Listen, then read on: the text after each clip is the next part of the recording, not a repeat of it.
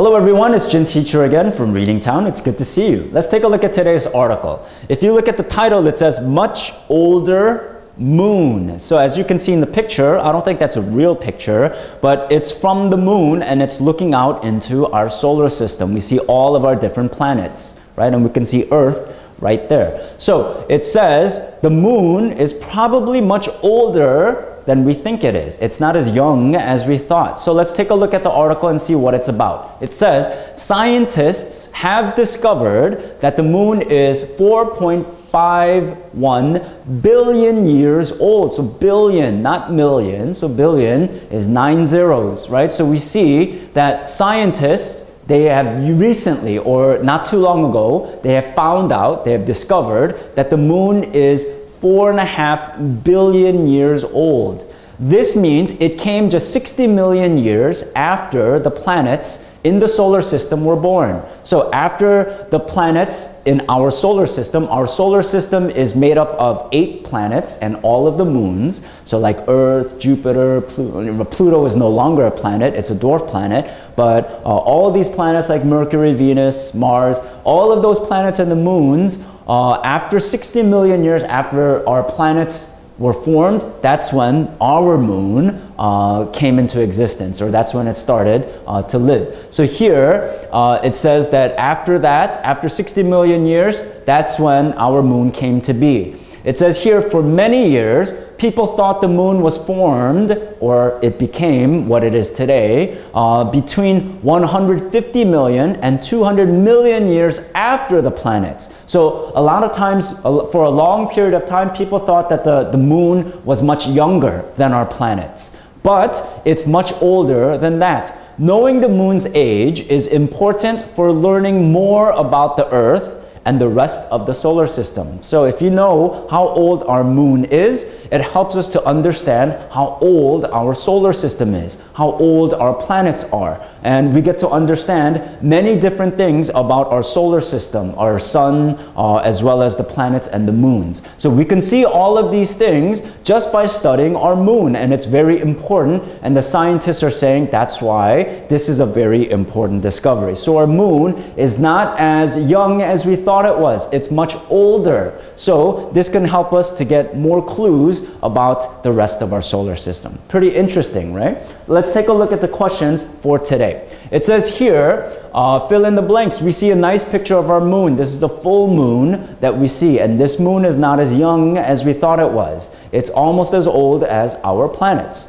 So it says here, the moon is much blank than scientists have believed. So scientists believed that the moon was much younger or much older. So here we see that the moon is much older. So scientists used to think that the moon came much younger, right? Much sooner or after, longer after the planets were formed, but then we know that the moon came to be not too long after the planets came. So the B question says, the moon was formed 60 million something after the solar system. So 60 million days, 60 million months, what did we say? 60 million years. So after the solar system was put in place, that's when the moon came 60 million years after.